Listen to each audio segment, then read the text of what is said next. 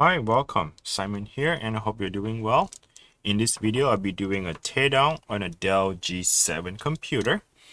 And in this process, I'll explain to you what you can do with the upgrade. For example, your hard drive, your RAM, or maybe you want to do a replacement on a battery, maybe change out your CPU fan, things like that. So I'll walk you through step by steps. What are the things I'm going to do here in this process. Let's go ahead and identify the computer. If you turn it around at the back here, it says P40E. This is the Dell G7 Gaming Laptop 7790. Okay. All right, so let's begin. The first thing you need to have is to get yourself a Phillips screwdriver.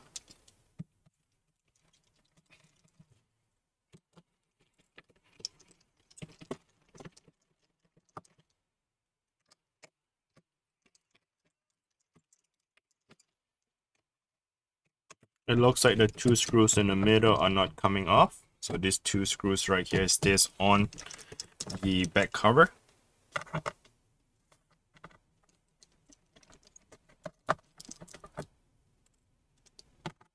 So the reason I'm showing you the video here is that the regular hard drive, I believe is the 1 terabyte hard drive, as a secondary drive, that hard drive died and it's not showing in the computer.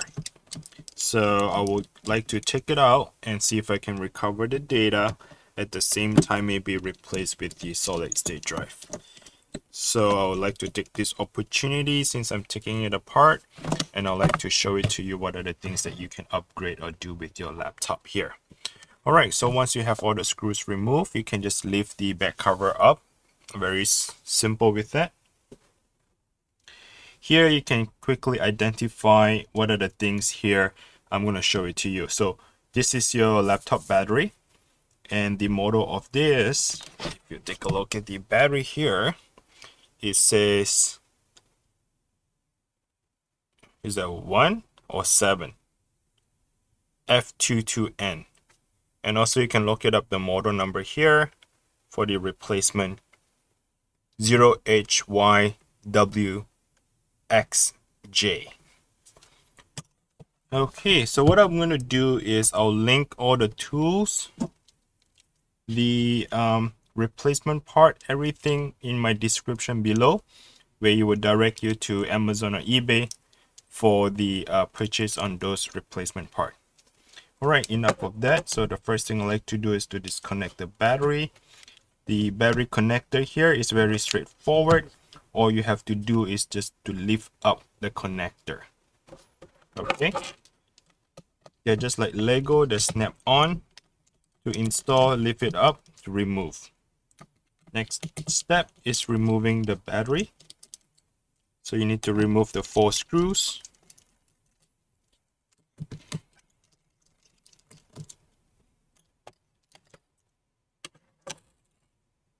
And the battery will just come right out. Okay. The next part is to remove the secondary drive. That is my whole reason of doing this repair. The hard drive stopped recognizing in the computer. Okay. So 3 screws off the hard drive bracket. Flip open the connector right here and slide the cable out. That is your hard drive cable. And see if I can wiggle the thing to come out.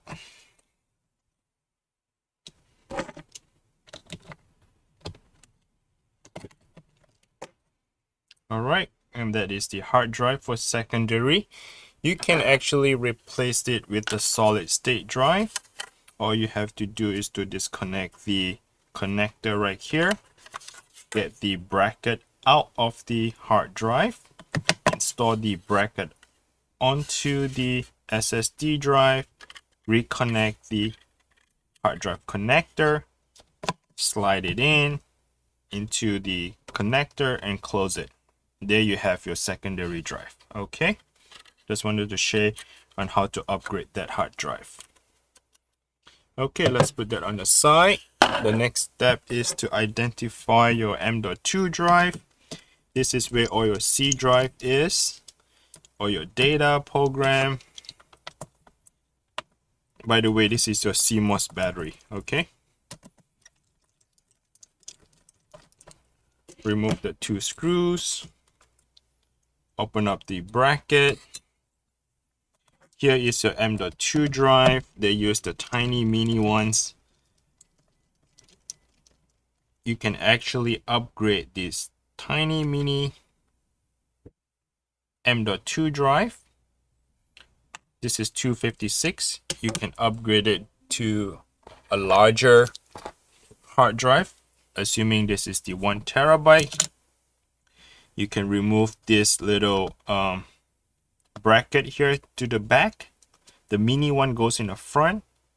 The back here is for the full size M.2 drive. Okay, so you need to install that to move it backwards. All right. And again, if you want to able to recover the data, you can buy the M.2, the larger 1 terabyte or 512, whichever you like. Well, this thing is installed here.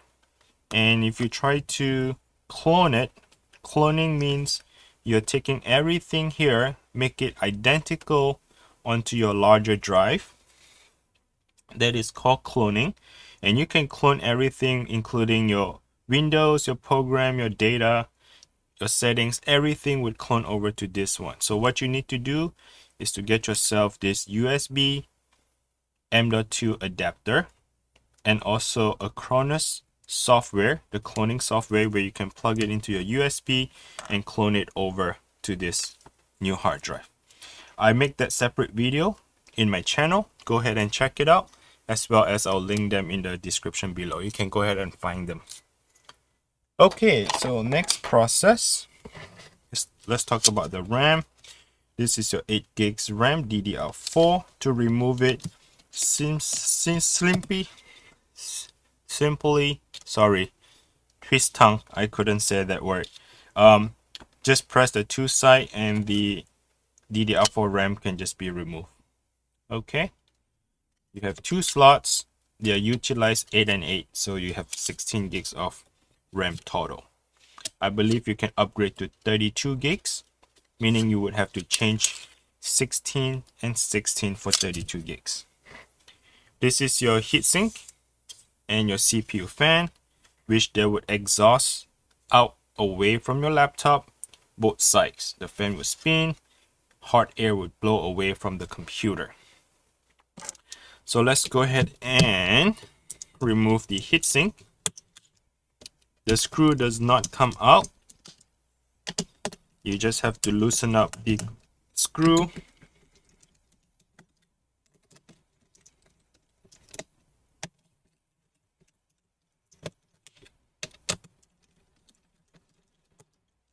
Once you have done with that part, just simply lift it up a little bit, because I believe let's try to remove the CPU fan as well at the same time.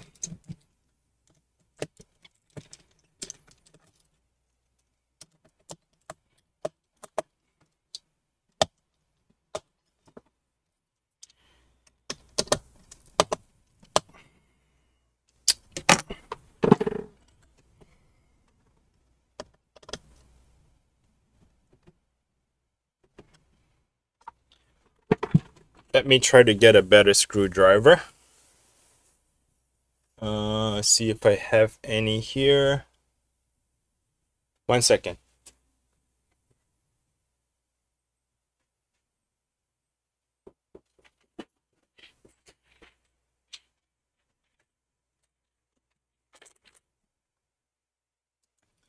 Alright, sorry about that. I have to look for a tiny screw, because they're put on the a smaller Phillips screw here. So let me find the right one.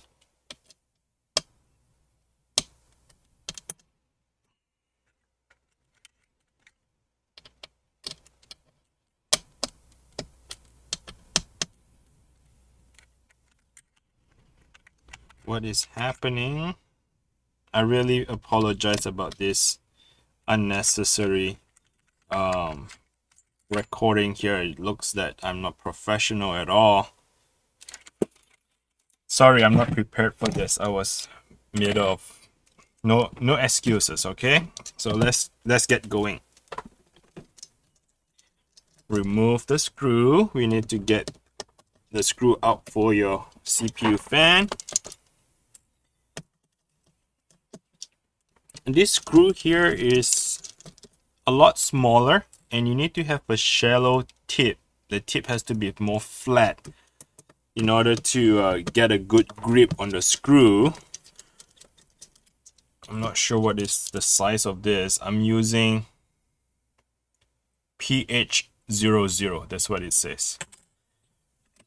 Okay, so let's see what happened next now. All right. Technically, you do need to remove the fan together with that. So here's your CPU fan connector. Slide it to your right. Let's go ahead and disconnect that.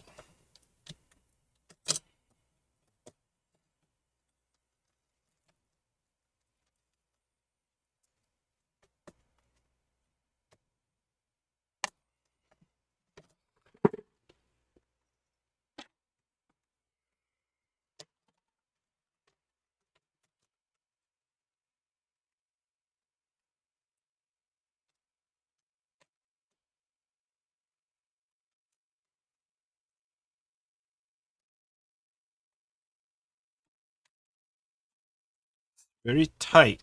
So the connector has no clipper or anything. I was trying not to pull too hard because the cable is very thin. So I was pulling and pushing the connector at the same time. So this connector here has to go away from your body. So go up that direction. All right, there you have it. That was a lot easier. Now, if you flip it around, you can see that the thermal pads are around here on your copper heatsink, as well as the thermal paste. So the thermal paste is actually all dried up. And if you like to apply a new thermal paste, what you want to do is get yourself the alcohol wipes. So this is what I usually like to use. Use the alcohol wipes, wipe down the dry thermal paste, wipe it down on your CPU and your graphics card. Once you clean that up, and apply them with the new thermal paste compound. Okay, you see how original Dell put the thermal paste on it? They are very generous with the thermal paste, and it's all spilled all around the corner. You should do the same thing.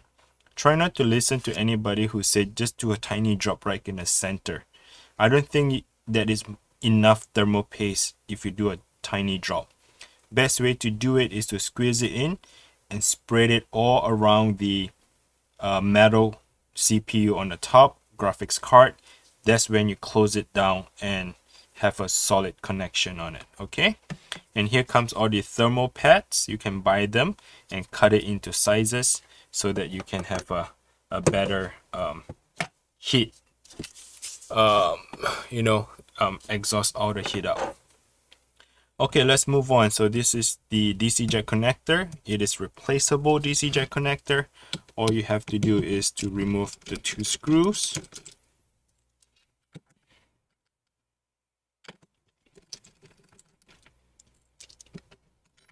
Remove that bracket.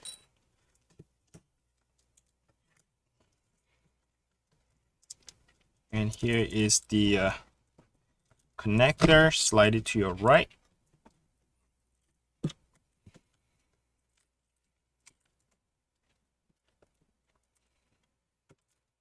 It's really hard.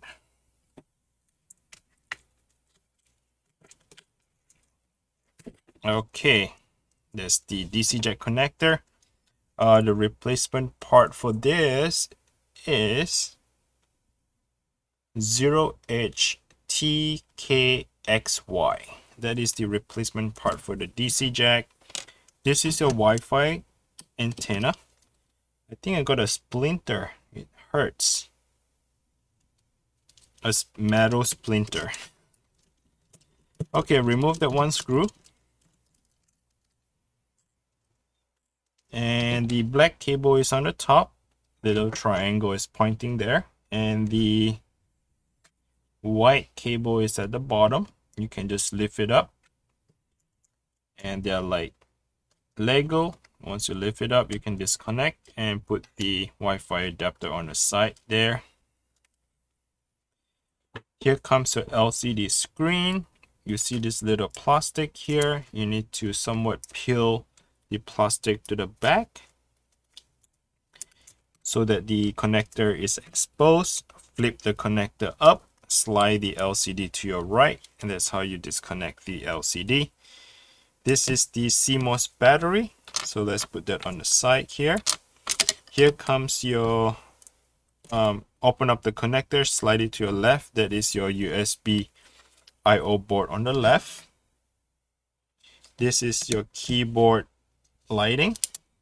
Open the connector, slide the cable out, your touchpad, and here comes your keyboard.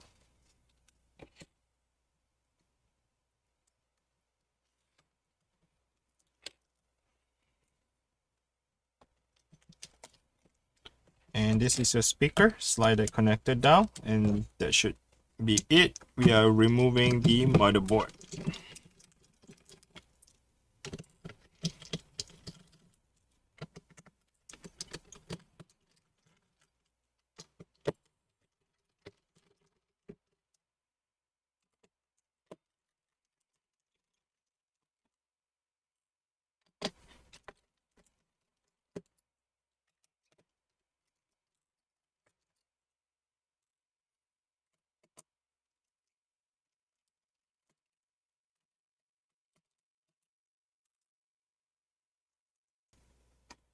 Okay, let's see what else. There's one tiny screw here.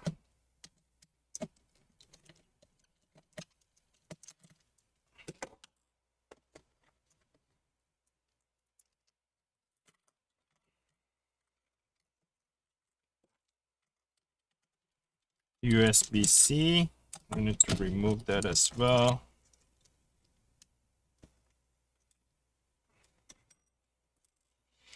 And now the entire motherboard would just come right out. Okay, there you go. And if you want to do a replacement on the motherboard, more likely you need to find the model here, Vulcan 15-N18E. That's the main board. All right, that is your motherboard. Let's put that on the side. Now I'm going to talk a little bit about your keyboard replacement. If you're looking into for doing that, it is not replaceable, the keyboard, because you can see that these are what we call the punch down tool. The keyboard is punched down with this bracket right here. My suggestion for you is you need to remove the entire bracket with the palm rest and do the entire keyboard replacement. So this is not just the keyboard itself, you need to replace the whole thing. So when you buy, you need to buy this entire piece for your keyboard replacement. Okay, I think that's pretty much it for the entire teardown. It's very simple, it's not that difficult. I hope the video is helpful to you, and in return of a favor, if you can just subscribe to the channel, I really appreciate you for doing that. And do not forget to smash the like button. That way it helps me to helps the algorithm to grow my channel in YouTube. So thanks for liking and subscribing in this video here. And if you have any question, comment below, because I do read your comments and I'll answer any of the computer questions you have. Thanks for watching. Until next time, bye now.